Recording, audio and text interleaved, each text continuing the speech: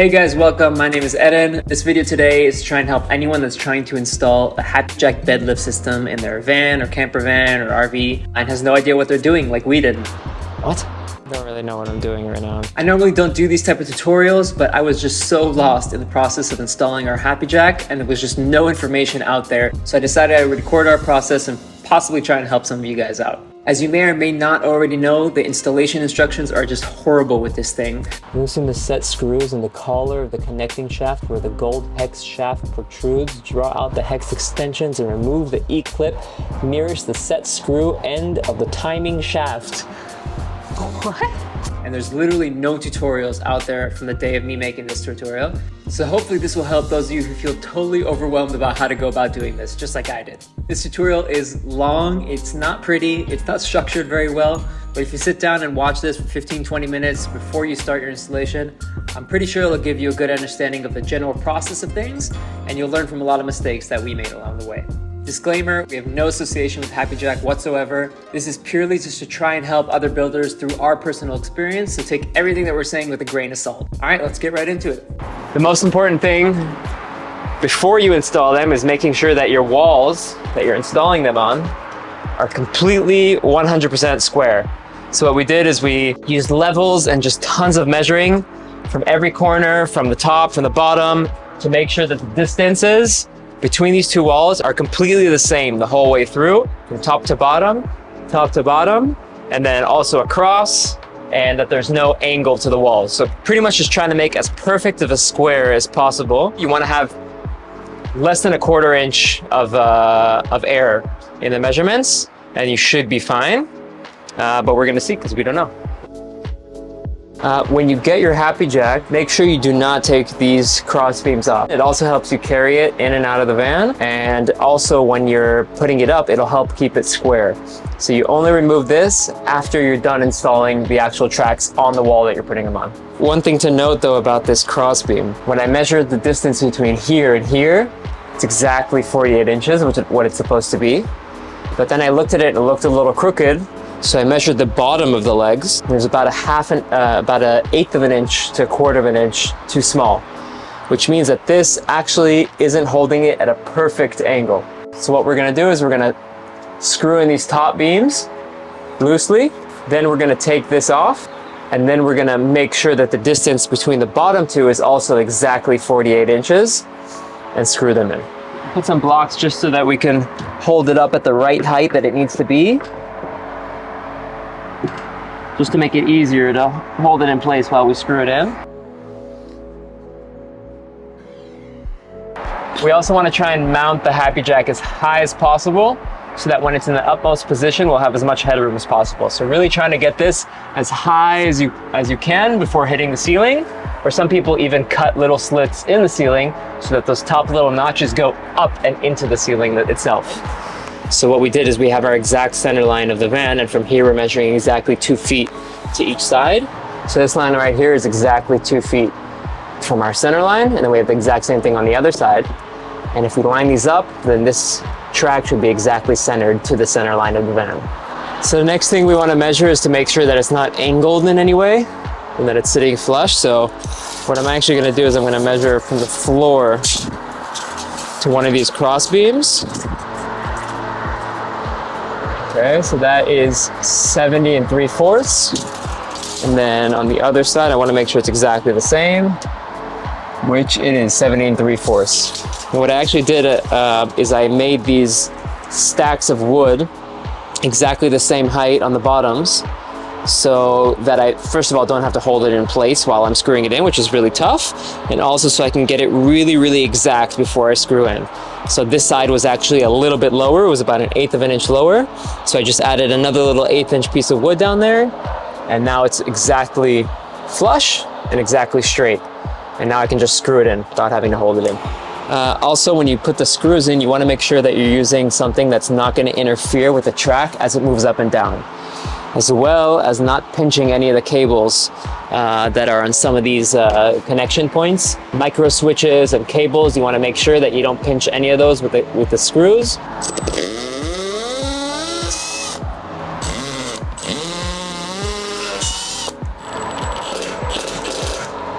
Just measuring one more time. Make sure we're perfect.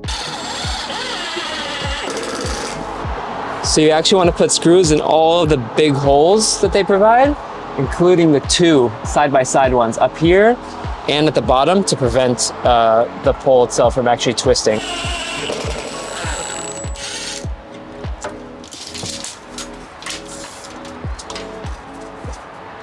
Once you have your tracks mounted, the next stage is to attach the motor. The motor can either go inwards like this or facing outwards. We're obviously gonna go inwards here because we don't have the space. So we're gonna make sure this is gonna line up with the one inside. If it's not lined up, you can just take a little wrench and turn this so that they're perfectly the same, and then it should just slide right in, which it does, just like that. And then we're gonna take these 2 provided screws and we're gonna screw it in right here.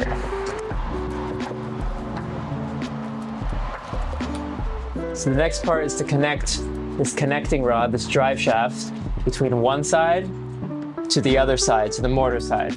Here the instructions got really confusing and we're talking about all sorts of things I had no idea what it's talking about, but pretty much what we need to do is connect one side to the hex shaft on one side, and then on the other side, you're actually going to use this one that was provided, and you're going to put one side into the motor and the other side into this drive shaft. I don't know which side is which and which way it goes, but we're just going to try one way and see what works. And it's going to end up being like that, and then inside the motor. So the first problem that we had is that this drive shaft was too long and didn't fit in here. So what we did is this comes apart, and we just shortened this side by about 4 inches. And now when I put it back together, it fits. So once it fits inside and I put both sides into the drive shafts, I'll just put some self-tapping screws that are included in the kit into here, and that's just gonna lock the drive shaft in place. Before you put this drive shaft in, you wanna make sure that these plates are at the same height. So I just measured the bottom of each one of these plates. They were all at the exact same height. It should be from factory because that's what those cross beams screw into. But you just want to make sure that they're at the same height before you put this in.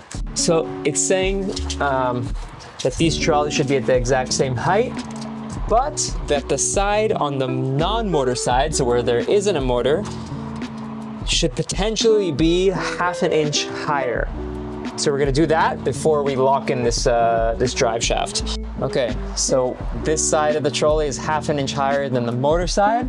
These are both securely pushed into the hex shafts on each side. And now I'm gonna screw in these self-tapping screws that came with the kit so that this locks into place. And then now when this drive shaft turns, it'll actually turn the chains on both sides. So once you have your rails back already installed and you've installed your drive shaft, I think the next logical step is to test the motor before you start building the entire frame. Because once you start building the frame and then you plug it, do all the wiring, and then you realize something's wrong, it becomes a lot more complicated to fix it. So I think this is a good time to do a quick test to make sure that everything works before we move on. What we did here actually is wire everything up. It's actually not that complicated. It has a wiring diagram that you get with it, and everything's kind of just plug and play. This pigtail that you get with the kit is what plugs into your power source. So that just plugs in like that right there. And then the thing that says chassis ground, the white with the black wire, that connects to your negative cable, and the positive 12 DC connects to your positive. And then to the other side of this cable, you're connecting it to your positive and negative terminal of your battery. The rest is kind of just plug and play. You have the lower limit switch, which comes out of the top, the upper limit switch that also comes out of the top, and then the brake and the motor that also come out of right here. And the last thing is your switch, which is a communications cable that comes also included. You plug one side into here, and the other side plugs in right here at the bottom of your switch. One important thing to note though is that if you test it like this, it won't work. You actually have to connect a ground wire to the switch right here. They don't supply this. You need to make your own ground wire. And that ground wire, you have to connect to the same negative terminal of the battery that you're testing. Only that way it's gonna work. In order to test it, we actually just used a 12-volt power tool battery and just literally just touched it against the positive and negative terminals. So we got my positive in the positive terminal, negative in the negative terminal, and this is that ground wire for the switch. I'm going to touch that also against the negative. And once I do that, it should work.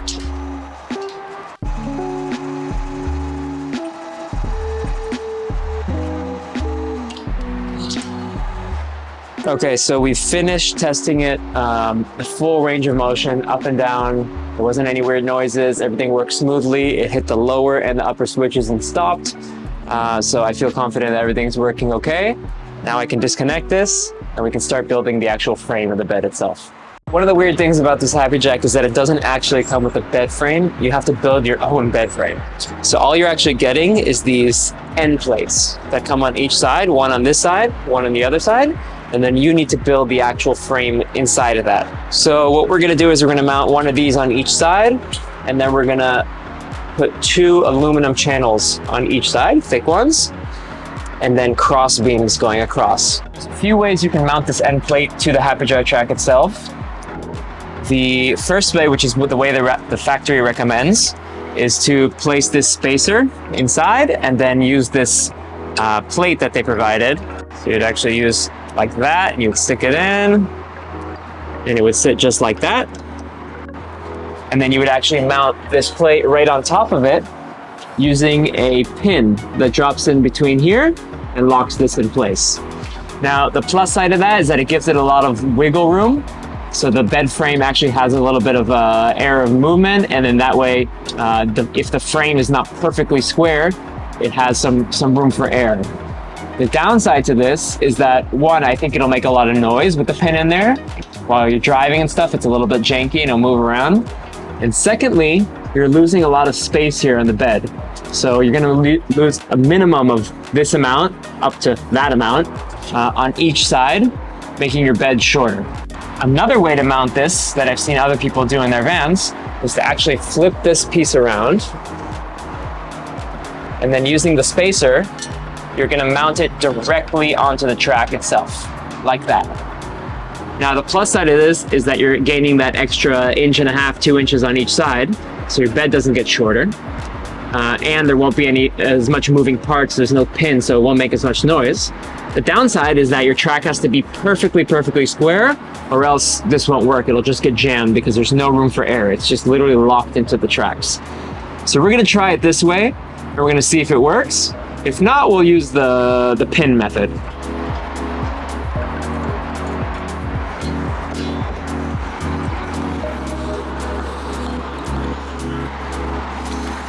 So what I just realized is that these spacer plates, the holes on them are not equally spaced.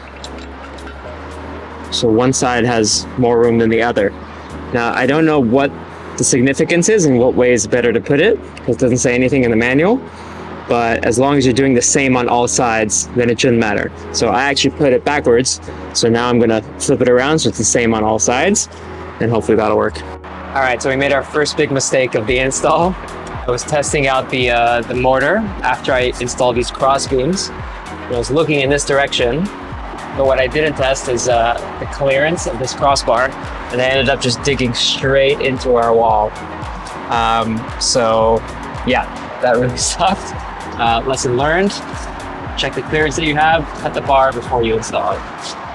All right, we're back. We took a little break for a while. Got a lot of progress done with the van and other things, and now we're back to the Happijac. So once you have your Happijac tracks mounted, the next thing is to check the tension of the chains. Okay, so there's 3 chains in each one of these tracks. There's 2 on the sides, the vertical ones, and then there's 1 on the top, the horizontal one.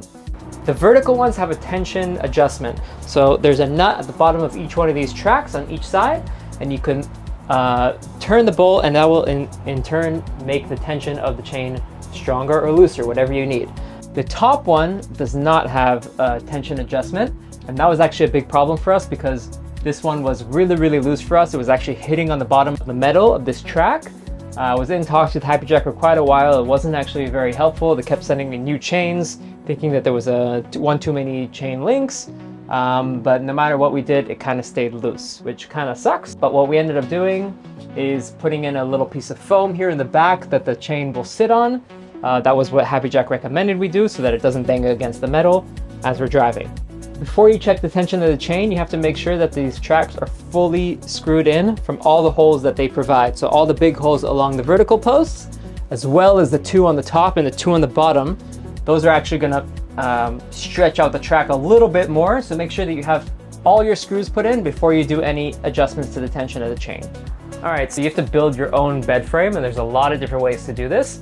I'm gonna explain to you the way we did it, but there's obviously lots of different options. The Happijac comes with these 2 posts. What you have to do is complete actually the bed frame. So what we did is we got 2 more aluminum struts that'll go down lengthwise of the bed. These are 1/4-inch aluminum struts, 1/4-inch thickness that is. You don't want to go with anything thin or light or any of the Home Depot stuff because it's just not strong enough and you're going to have a lot of weight on these beds. So we went with 1/4-inch aluminum that we ordered from an aluminum supply store, and it's just a right angle and it goes to the length of our bed. So we only ordered it once we knew exactly what the length was going to be, and we actually ordered a little bit more and then cut it exactly to size.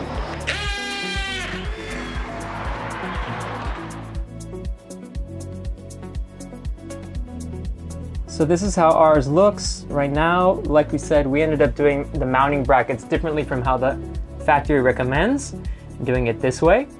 But we did use the pins that were given to us from the kit to mount our aluminum struts. And what we're gonna do next is we're gonna lay aluminum bars across that are gonna be the support struts across. So these are our aluminum bars. We ended up going with 1.5-inch by 3-inch bars. And we only did this because we wanted ours to look like wooden beams, but you can definitely get away with doing much smaller beams and doing more of them. These are just going to be exposed because we're going to be putting our wooden bed frame above this, and these bars are going to be exposed from below. Another way that most people do it is to first put on their bottom piece of wood, then they put a lot of thin bars of aluminum, and then on top of that they put their mattress or their, whatever it may be. These are actually going to sit across like this, and that's it. And this is actually our bed frame. And then on top of this, we're actually just going to put our bed platform, which is just 1/2-inch Baltic birch wood, plywood. We just have to bolt everything down, and that's going to be our bed frame.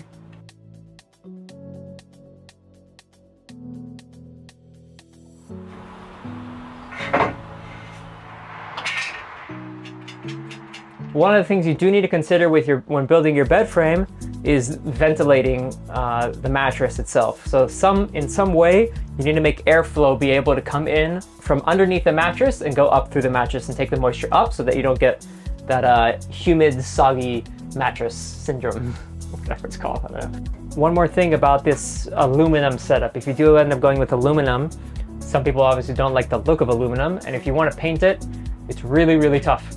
There is the option of getting it powder coated or something like that, but that's going to be really expensive. We just ended up painting our edges, and the rest of our aluminum we actually covered with wood veneer. And that's to give kind of the illusion that this is all made of wood, even though it's not. And that was our little hack to try and make it look more natural and not look like aluminum. So we also recessed some of the lighting into the bed frame itself, all connected into one single wire, which was then connected to our light switch. All right guys, there you have it. This is what our final Happijac bed looks like. It was a really long and annoying process, but we're super happy in the end with how it looks and how it functions, and it just frees up so much space in the living area of the van. If you guys want to see more of this van build, or if you have any questions, just feel free to reach out or comment here. Go ahead and subscribe or follow us on Instagram or TikTok. Thanks a lot and good luck with your build.